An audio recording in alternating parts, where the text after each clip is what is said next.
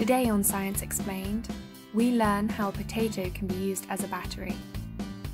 The potato battery is a type of battery known as an electrochemical cell. An electrochemical cell converts chemical energy to electrical energy by the movement of electrons. In our experiment, the potato acts as a buffer or an electrolyte. Electrical energy is generated by two chemical reactions that happen at the electrodes. Our electrodes are the galvanized nail and our copper coin. This is because our potatoes are slightly acidic and react with the metals, releasing electrons. The copper attracts electrons to it more easily than zinc, causing the electrons in the potato battery to flow from the zinc electrode, also called the anode, to the copper electrode, also known as the cathode. At the zinc electrode, positively charged hydrogen atoms and electrons are produced from an oxidation reaction with the potato.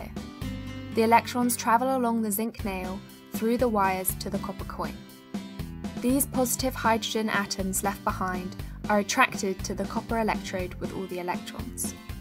These hydrogen atoms then absorb an electron from the copper electrode in a reduction reaction and become neutral hydrogen gas. You might see this as a slight fizzing around the copper cathode in your potato. This reaction reduces the number of electrons at the copper electrode, causing more electrons to flow from the zinc electrode to the copper one. This cycle completes the circuit and can generate electrical energy.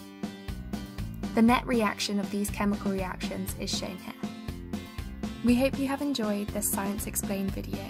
If you'd like to learn more, why not try out another one of our experiments?